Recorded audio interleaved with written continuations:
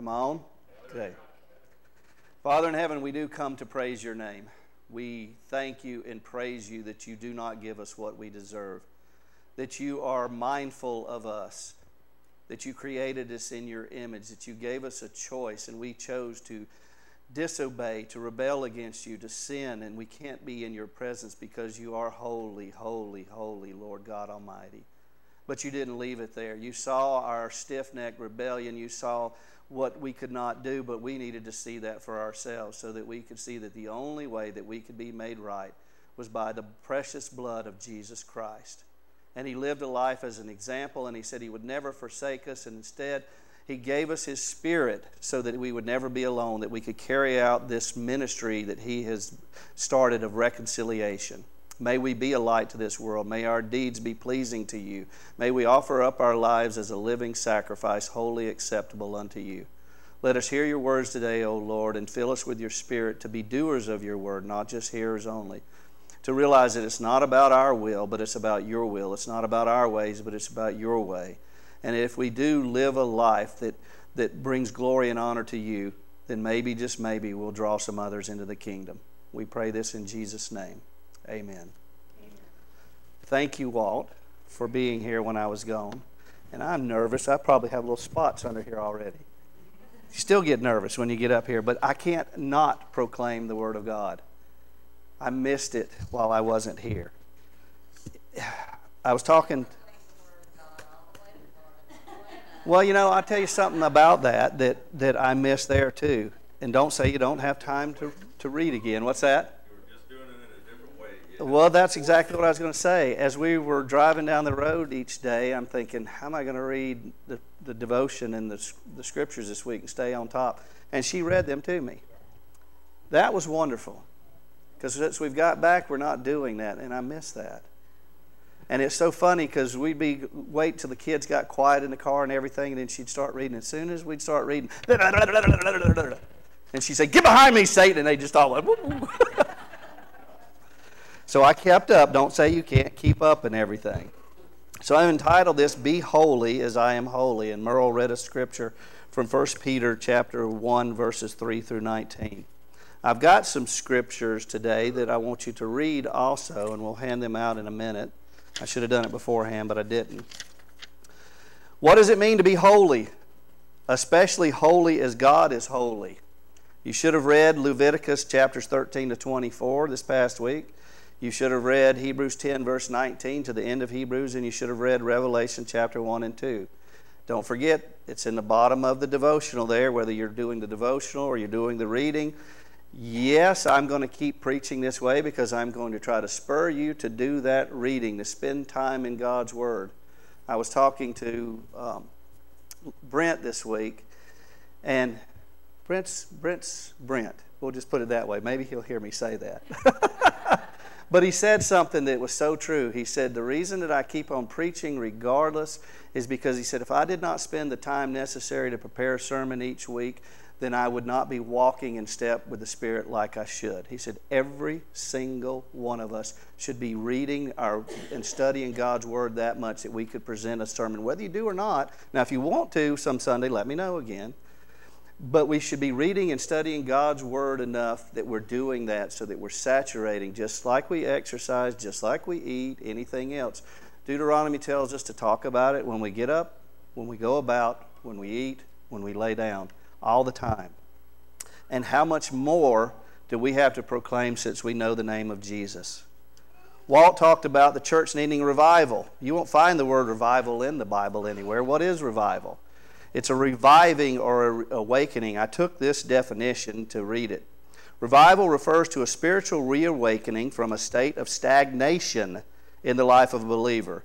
It encompasses the resurrection of love for God, for an appreciation of God's holiness, a passion for His Word and His church, a convicting awareness of personal and corporate sin, a spirit of humility, and a desire for repentance and growth in righteousness. Revival invigorates and sometimes deepens a believer's faith, opening his eyes to the truth in a fresh, new way. It generally involves the connotation of a fresh start with a clean slate, marking a new beginning of a life lived in obedience to God. And that was a good definition. That's why I chose that one. But I'm going to not disagree with Walt here, but I'm going to say something to expound upon it. Walt said we need revival. We don't need revival. Let me explain why. Because you got every bit of that when you were saturated with the Holy Spirit, when you were sanctified on the day that you believed. Problem is we don't walk in step with the Spirit. We don't read God's Word enough. We seek our will instead of His will. So therefore there is a huge need for revival in our lives and in the church. Make sense? Revelation 2, Jesus said these words after He'd gone to heaven. But I have this against you. You have abandoned your first love. Why did He have to say that? Why would we ever fall out of love? Why would we get to that point? Therefore, keep in mind how far you have fallen. Repent and perform the deeds you did at first. 1 Corinthians chapter 6, verse 9, or do you not know the wrongdoers will not inherit the kingdom of God? Do not be deceived, neither the sexually immoral, nor idolaters, nor adulterers, nor men who have sex with men, nor thieves, nor the greedy, nor drunkards, nor slanderers, nor swindlers will inherit the kingdom of God. The problem is we don't feel like we're that person. Really? Do I not sin anymore? Have I realized total sanctification, and am I living and walking in step with the Spirit each and every step I make? No. Now you answer that for yourself. I can admit it. And it brings me to my knees. I pray to God. I ask Him to fill me more. I read His Word more. I seek His will more, so that I will hear, well done, my good and faithful servant, when I meet Jesus face to face. Verse 11 says, and that's what some of you were. See, you're not that way anymore.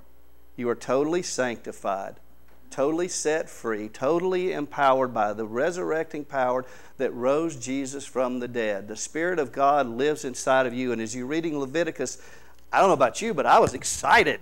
I'm ready to go read it again. You know, you can read it again in just 2 hours. Anybody want to take up the challenge with me? Read Leviticus again and all the skin diseases, everything else. But I see all that had to be done each and every day for them to have the presence of God dwell in the tent there. And you have the Spirit of God dwelling inside of you, O Christian. Do you realize that? Do you realize the power that you have? That if you pray believing, you can say to the mountain, jump into the sea, and it will do so. That is what some of you were, but you were washed, you were sanctified, you were justified in the name of the Lord Jesus Christ and by the Spirit of God. You are a new creation in Christ. Just sometimes we need to grow up. Sometimes we need to have a revitalizing to get us out of that stagnation. So have you been washed? Then you're clean. Have you been sanctified? Then you are holy and set apart. Have you been justified? Then you've been made but right with God. What can stand against you? Walt talked about our journey into holiness and a life changed. You're not on that journey if you don't see evidence of it in your life, if you're not doing good deeds that glorify God. But what does it mean to be holy? Well, then let's review a little bit. In Exodus 19, verse 6, it says, you will be for me a kingdom of priests and a holy nation. That's an adjective used there. Holy nation, describing who we are as a people. Later in verse 10 of Exodus 19, and the Lord said to Moses, go to the people and consecrate them. It's a verb for holiness. Consecrate them today and tomorrow. Have them wash their clothes and be ready by the third day, because on that day the Lord will come down on Mount Sinai in the sight of the people. Put limits for the people around the mountain and tell them, be careful that you do not approach the mountain or touch the foot of it. Whoever touches the mountain is to be put to death, because unclean, unholy things cannot make contact, come in presence with God because of His holiness. But you have been washed, sanctified, and justified in the name of the Lord Jesus Christ and by the Spirit of God. In Genesis, we saw the beginnings. We saw sin, we saw separation, but we saw a promise of redemption. And we saw the birth of God's children. In Exodus, we saw God calling them out from the world to live differently, to worship Him in the wilderness. And He provided for all of their needs and all their cares in a land that could not provide for them. It surely meant death for them. We read about festivals and tabernacles and offerings and the priests and the glory of God. And even Moses' face shone and the people were sore afraid. All the items that were used, that were necessary in use of worship, all the cleanliness, all the festivals. And you can come into the throne room of God because of Jesus Christ, into the Holy of Holies because you are His child, a brother or sister of Jesus. Maybe you want to go back and read Leviticus again and read it in light of Hebrews and see what all that Jesus Christ has done and how much greater that He is than angels or than anything else, and how much you should listen and obey the one who gave you life. Got a video that will explain Leviticus a little bit. Are you ready, guys? I didn't give you a forewarning. We'll listen to it, and I'll hand out these handouts, and I need some volunteers to read also. So if you are volunteering to read, tell me that. I need, I think, 9 or 10 people. This video will give us a little bit of thought process as I talk more about Leviticus. Are you ready?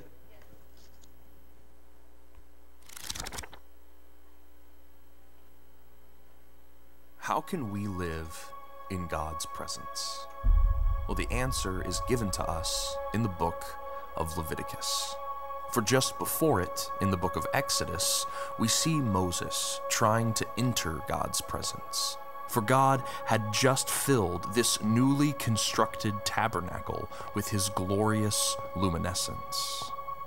But a problem develops for Moses, which still exists for us today. We cannot enter in to God's space.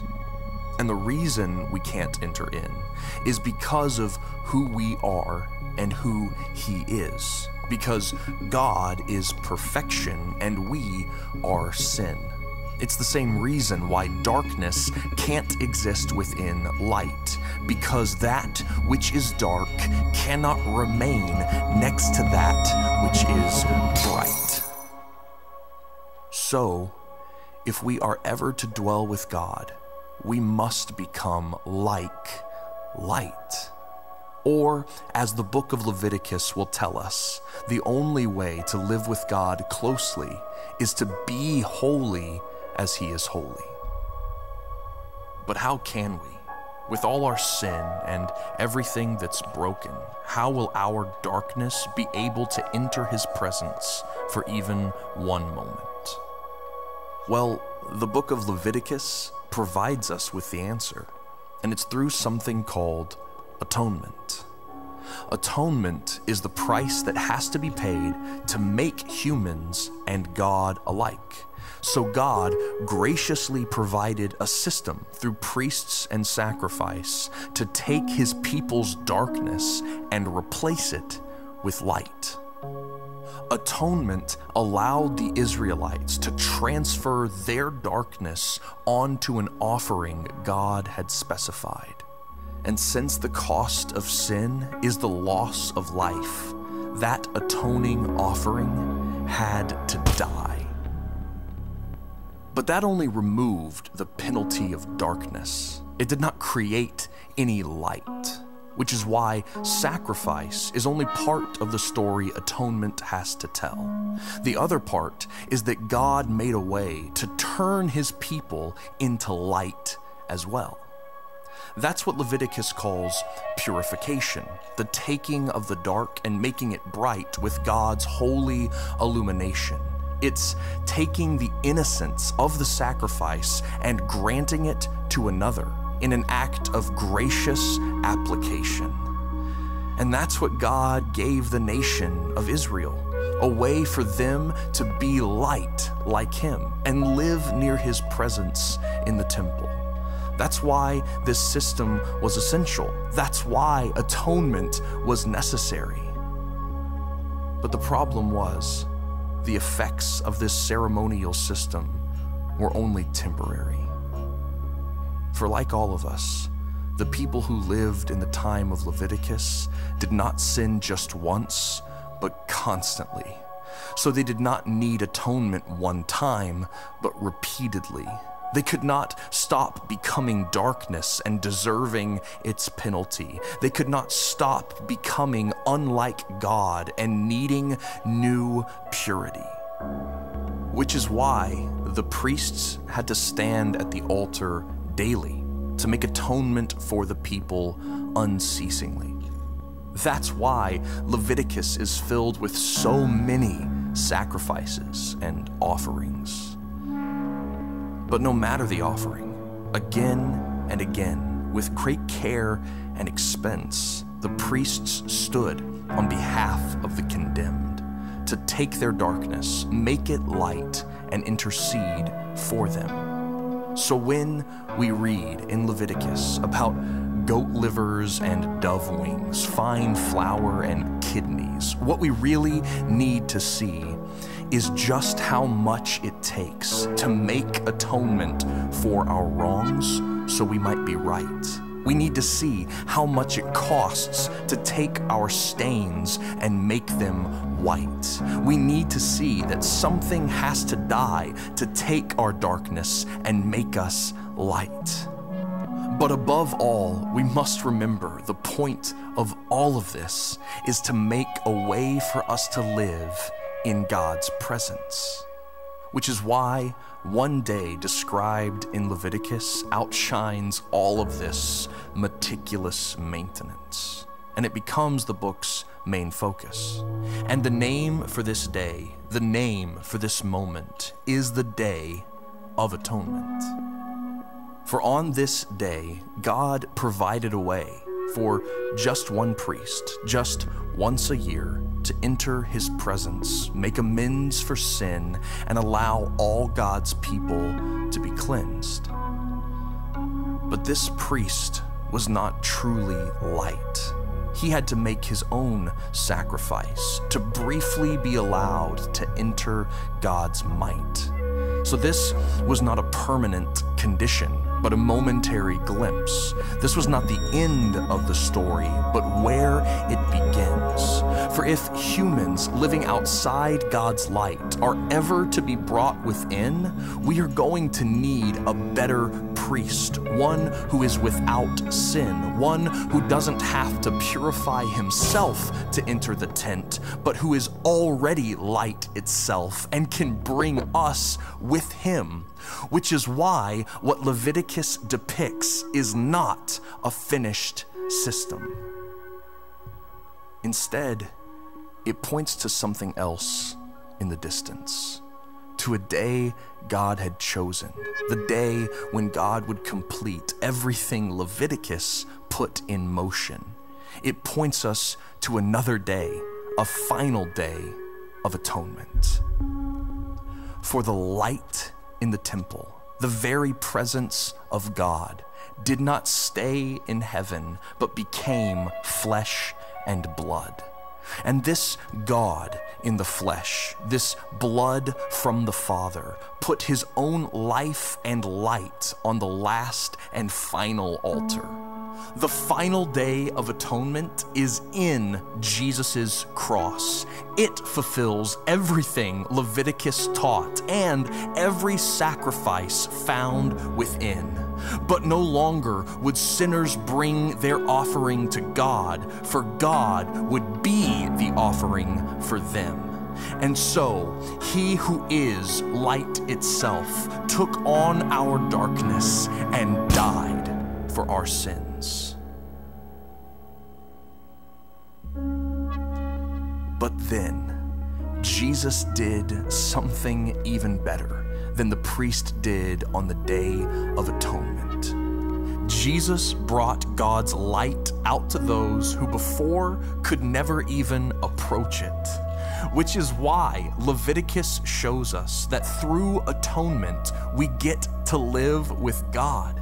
For Jesus has made us into holy light, like he is too. And the most astonishing part of this good news is that the light of God's presence actually comes to dwell in you. Hey there, hey there.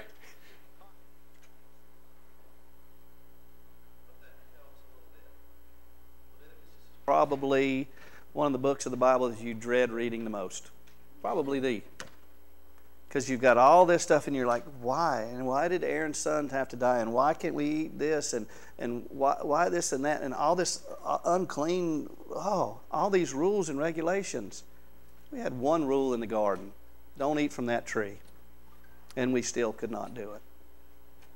How holy is God? I cannot even begin to fathom. All these rules and regulations are not even a drop in the bucket of what it would take to purify us to come into His presence. What only Jesus Christ could do for you. That God loves you so much that He would send His one and only Son to die for you. So that's why I wanted to hand you this handout of Leviticus 2 so we could look at it together also. This is from the Bible Project, if you wonder where it's from. And at the beginning of Leviticus, if you see in the top left corner, the Lord called to Moses from the tent, from the tabernacle that was built. And we remember back to all the things that were put in the temple and how the Holy Spirit gave the abilities to build everything and all of the rules and regulations of how all this had to follow. And if you look on the right-hand side, you see numbers there that the Lord spoke to Moses in the tent. He was able to come into the tabernacle. How God gives away. If you look in the top center under where it says Leviticus, here it says you have the Exodus of Israel. Then we have the covenant at Mount Sinai. But the covenant is broken. Before Moses can come down from the mountain, they're like, who is this guy that brought us out in the wilderness and died? How can you forget the parting of the Red Sea and all the plagues and everything else? And especially the Passover lamb, where death passed over and you had life. That Moses can't enter. Stuck right below that, right in the center, is God is holy. Holy, holy is the Lord God Almighty. How can we dwell with Him as a sinner such as I? So if you look at the chapters 1 to 7, which is on the top left, you see about these ritual sacrifices or offerings. You read about the grain and fellowship offerings, burnt offerings, purification offerings, so forth and so on. On the right-hand side, you see about ritual feasts that have been set up. And like they explained in the video, kind of in the middle is this Day of Atonement. All these different feasts that are set up. So now as I think about reading through the New Testament and see how Jesus came on these feast dates and how the people were gathered together, then God set that up in history where the audience would be there to see the miracles that God made. And this should be pointing, we should be teaching our children about it all up through this time, that Jesus Christ is the one who does these miracles by the finger of God, so that when He comes into Jerusalem, we can say, Hosanna, save us. How can we so quickly be yelling, crucify Him within days? Because we don't want to submit our will to live God's will. We want to be saved, but we don't want to be holy. There's a problem, guys. We're supposed to be holy, holy, holy, just as He is holy. If you look back on the left side, chapters 8 to 10, we see about the priest being ordained. And 2 of his children die right off. We don't even really know why. Because they burned strange fire. What does that even mean? You don't need to know what it means. It means that they tried to come to God without a way of purification. And all this is temporary, ceremonial. How in the world are we ever going to come into God's presence? How are we ever going to have the resurrecting hope that Jesus Christ gave to us when the women went out and found an empty tomb? Are you proclaiming that message? Look at the hope that we have. Chapters 11 through 15 talk about ritual purity. What? I don't even understand those parts. I'm not supposed to eat this or that or do this or that. And it's not even anything that I did that was a sin necessarily. I just came in contact with this. But it still made you impure. You're not holy. You're not clean. You have to be cleaned. You have to be washed. Oh, that scripture that Paul wrote says you were washed. You were sanctified, made holy. And you were justified. Justified in the heavenly courts, found not guilty for your sins, forever and ever. Then on the right-hand side again, you see the qualifications for the priest that offset the ordination. And we go into all those things that they have got to do to live a life of moral purity, but yet they still sin. They can still only come into God's presence, or the high priest can, one day out of the year. And they have to continue to bear that burden of sin for their sin and for the people's sins. There are unacceptable sacrifices that are out there. And then we get into chapters 18 to 20 about moral purity. Well, wait a minute now. All this purity brings me into God's presence so that I can do what? Let my light so shine before men that they see my good deeds and glorify my Father in heaven. Not so that I can be saved and go about my life just as normal, living the American dream for a house, 2 cars, a boat, 4 kids, whatever it is. These are all blessings from God, and if you didn't have these blessings, you would still be blessed with eternal life if you had to wear rags and didn't have a home and a place to lay your head. I believe Jesus said that. If you want to follow me, I don't have a place to lay my head. All of this is so that we can live holy, set-apart lives for God. And stuck right there in the middle, it tells us that the life is in the blood. Blood is required to cover sin. But we go through these annual festivals, these offerings, so much blood, so much death, so that we can be ceremonial clean and God can temporarily dwell with us. If you have a home in heaven, your names are written in the book of life because of what Jesus Christ has done for you.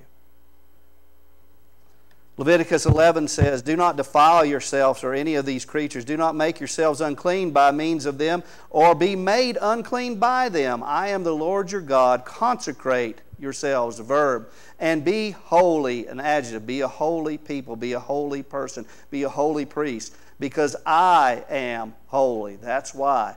Do not make yourselves unclean by any creature that moves along the ground. I am the Lord who brought you out of Egypt to be your God. Therefore be holy, because I am holy. You don't have to understand why this creature or that creature. It doesn't make any difference. It matters that you are unclean. You are a sinner. You cannot come in God's presence, and besides that, you deserve His eternal wrath. But because of Jesus Christ, Jesus, you can be called a child of God.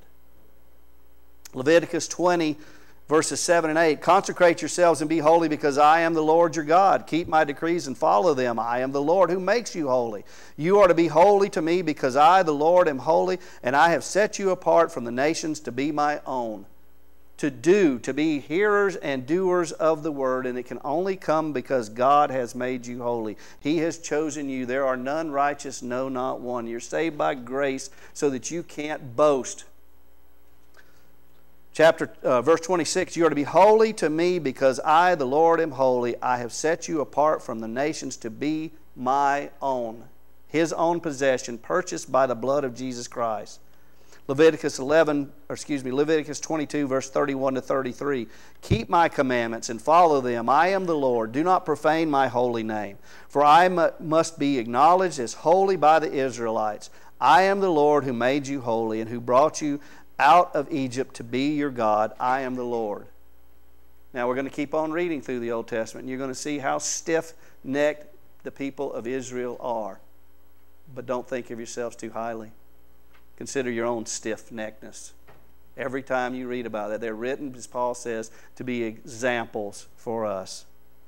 Matthew 23, verse 23, Jesus said, "Woe to you, teachers of the laws and Pharisees, the ones who knew this but didn't have it in their heart. You hypocrites! You give 1/10 of your spices, your mint, your dill, and your cumin, but you have neglected the more important matters of the law."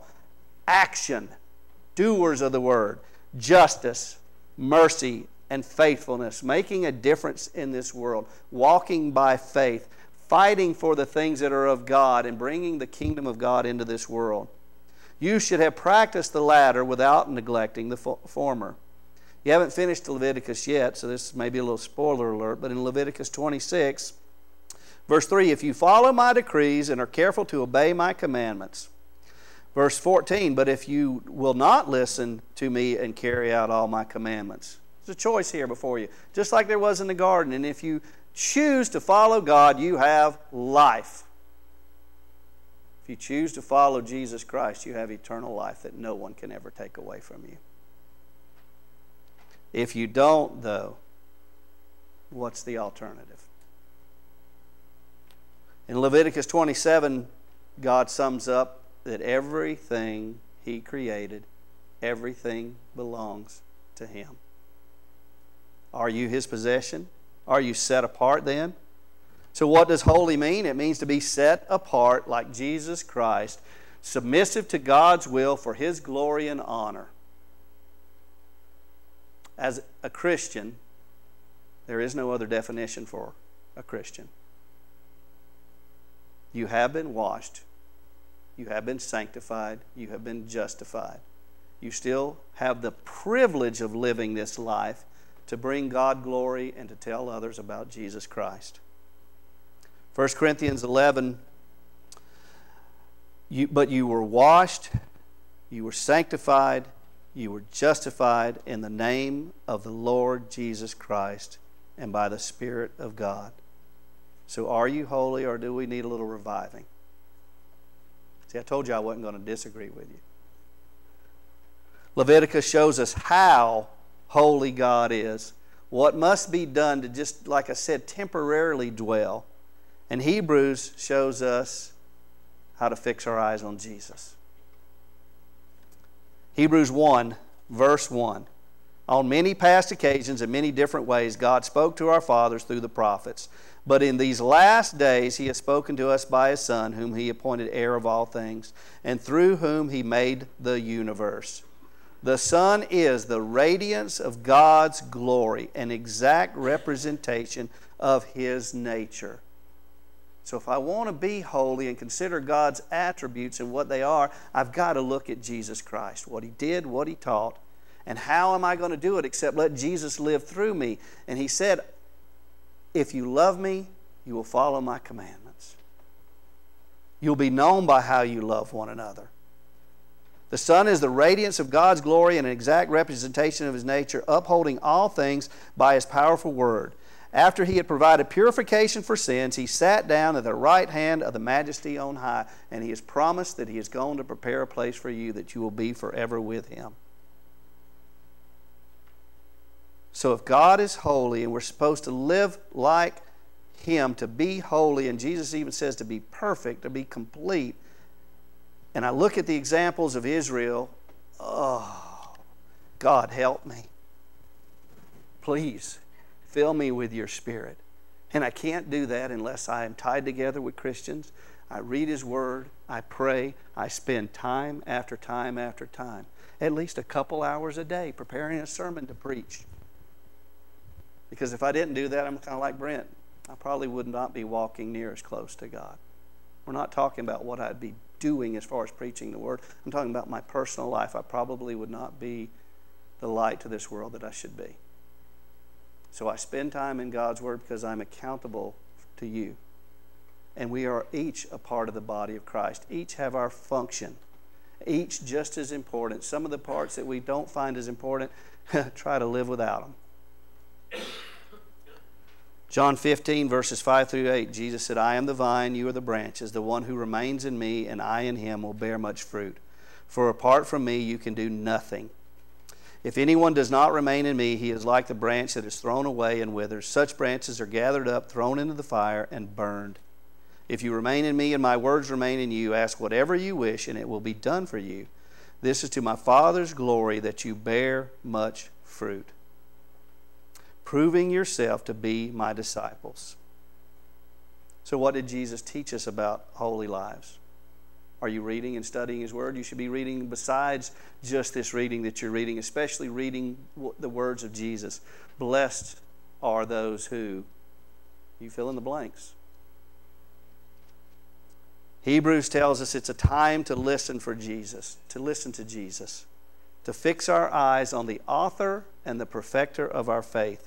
Hebrews chapter 2 says this in verse 1, we must pay the most careful attention, therefore, to what we have heard, so that we do not drift away. What I was just talking about that Brent and I talked about. For since the message spoken through angels was binding, and every violation and disobedience received its just punishment, how shall we escape if we ignore such a great salvation? Who has number 1 on the verses? Would you read it for me? Hebrews 9:11-14. But when Christ came as a high priest of the good things that are now already here, he went through the greater and more perfect tabernacle that is not made with human hands, that is to say, is not a part of this creation. He did not enter by means of the blood of goats and calves, but he entered the most holy place once for all by his own blood, thus obtaining eternal redemption. The blood of goats and bulls and the ashes of a heifer sprinkled on those who are ceremonially unclean sanctify them so that they are outwardly clean. How much more then will the blood of Christ, who through the eternal Spirit offered himself unblemished to God, cleanse our consciences from acts that lead to death, so that we may serve the living God? Number 2. Whoever believes, John 3:36, whoever believes in the Son has eternal life, but whoever rejects the Son will not see life, but God's wrath remains on them. Number 3. John 12:25-26. Anyone who loves their life will lose it, while anyone who hates their life in this world will keep it for eternal life. Whoever serves me must follow me, and where I am, my Spirit also will be. My Father will honor the one who serves me. Number 4. Romans 6:22-23. But now that you have been set free from sin and have become slaves of God, the benefit you reap leads to holiness. The result is eternal life. For the wages of sin is death, but the gift of God is eternal life in Christ Jesus our Lord. Number 5. Matthew 5:43-48. You have heard that it was said, love your neighbor and hate your enemy. But I tell you, love your enemies, pray for those who persecute you, that you may be children of your Father in heaven, who causes his sun to rise on the evil and the good, and sends rain on the righteous and the unrighteous. If you love those who love you, what reward will you get? Are not even the tax collectors doing that? And if you greet only your own people, what are you doing more than others? Do not even pagans do that? Be perfect, therefore, as your heavenly Father is perfect. Number 6. Romans 2:1-6. You therefore have no excuse, you who pass judgment on someone else, or at whatever point you judge another, you are condemning yourself, because you who pass judgment do the same thing. Now we know that God's judgment against those who do such things is based on truth. So when you, a mere human being, pass judgment on man and yet do the same thing, do you think you will escape God's judgment?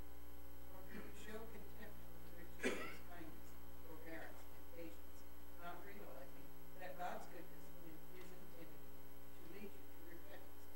But because of your stubbornness and your unrepentant heart, you are storing up wrath against yourself for the day of God's wrath, when his righteous judgment will be revealed. God will repay each person according to what they have done. Number 7. That's Rose. Matthew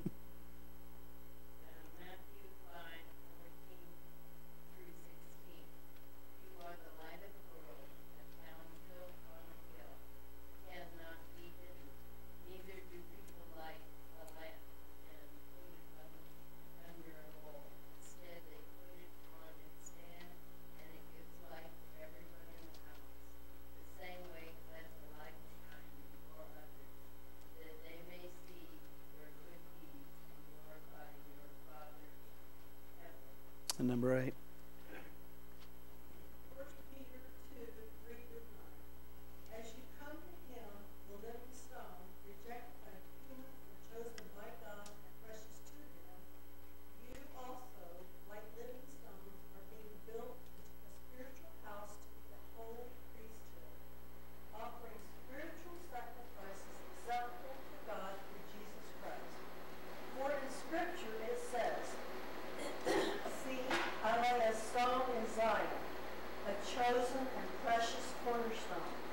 the one who trusts in him will never be put to shame. Now to you who believe, this stone is precious. But to those who do not believe, the stone the builders rejected has become the cornerstone, and a stone that causes people to stumble, and a rock that makes them fall. They stumble because they disobey the message, which is also what they designed or destined for. But you are a chosen people, a royal priesthood, a holy nation, God's special possession, that you may declare the praises of him who called you out of darkness into his wonderful light. Is that who we are? I had you each read it, and if you didn't notice, it started out in Hebrews 9, verse 11. But when Christ came, and the last one I chose was 1 Peter 2, when it says, as you come to him. We could not ever be in God's presence. We would have the eternal wrath of God. Think of what Jesus did on the cross, and we would have to go through that forever and ever and ever. But from the beginning of time, God, knowing all of this, said, I will give up my son to save you. Will you come to him? Will you profess with your mouth and believe in your heart that Jesus Christ is Lord? Not just your Savior, not just your friend, not that you can just be comforted with this, but that you'll live for him. You'll pledge your allegiance to Jesus Christ.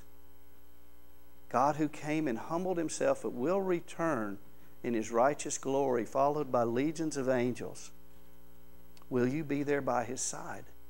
Will you hear, well done, my good and faithful servant?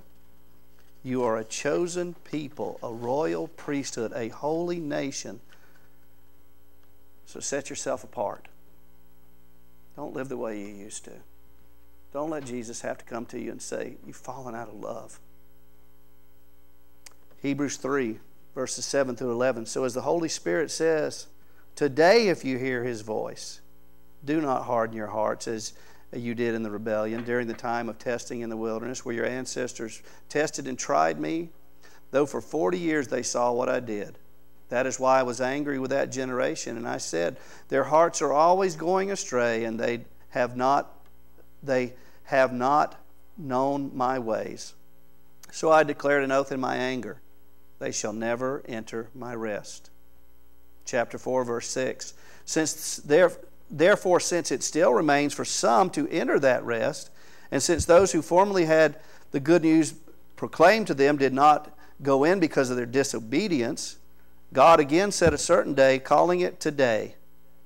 This he did when a long time later he spoke through David, as in the passage already quoted. Today, if you hear his voice, do not harden your hearts.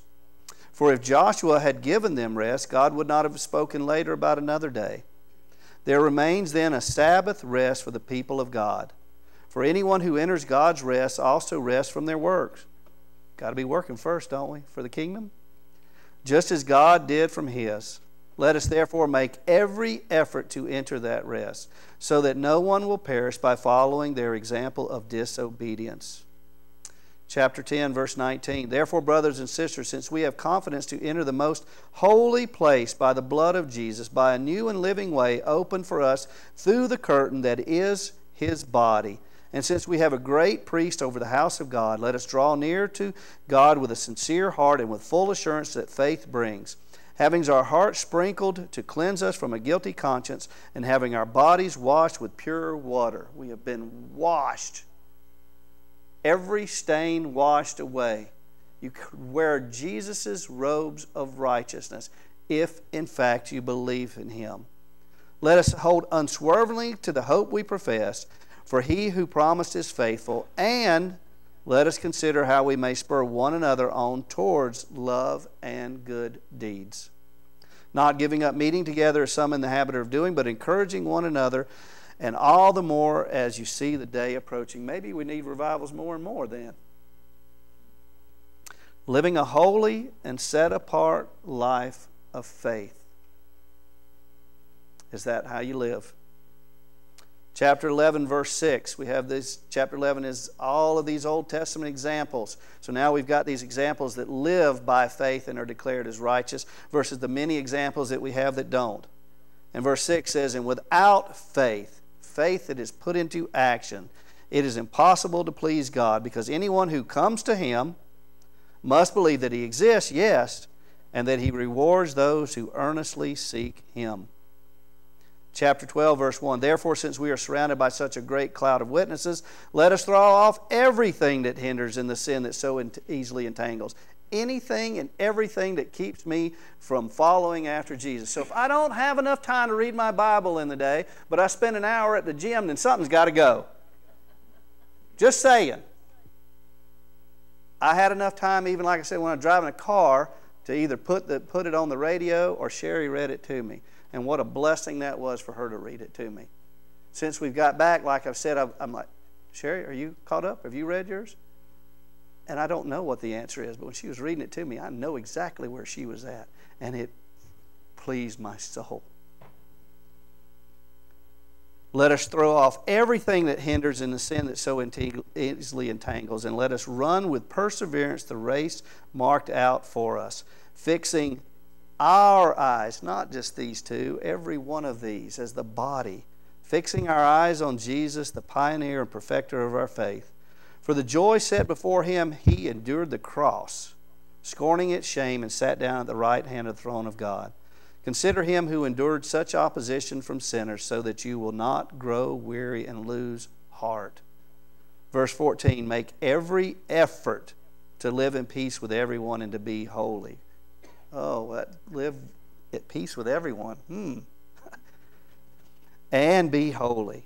Without holiness, no one will see the Lord.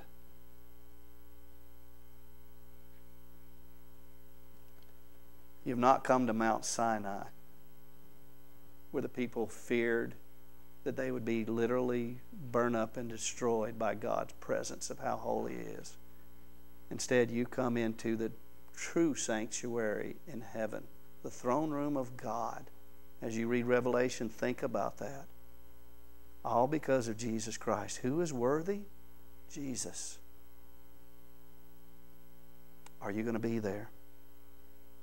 Hebrews chapter 12, verse 28. Therefore, since we are receiving a kingdom that cannot be shaken, we are receiving. Constant verb. It's happening now, and it will happen for all eternity, because once you were washed and sanctified and justified, it began. Therefore, since we're receiving a kingdom that cannot be shaken, let us be thankful in all that we do. And so worship God acceptably, offering my body up as a living sacrifice, with reverence and awe. For our God is a consuming fire.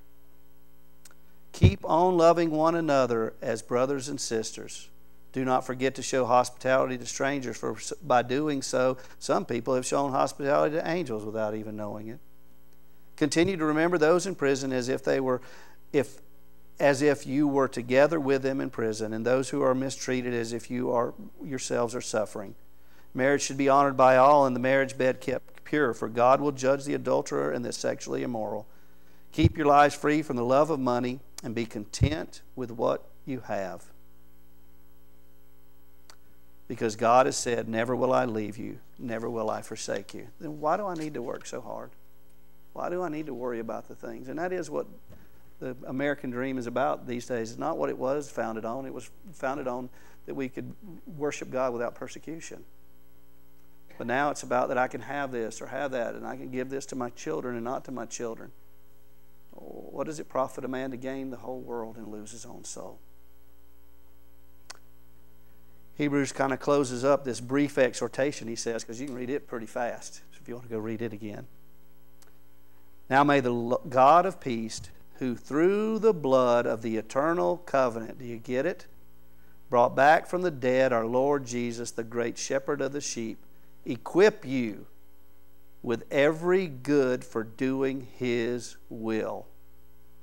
And may He work in us what is pleasing to Him through Jesus Christ. To Him be glory forever and ever.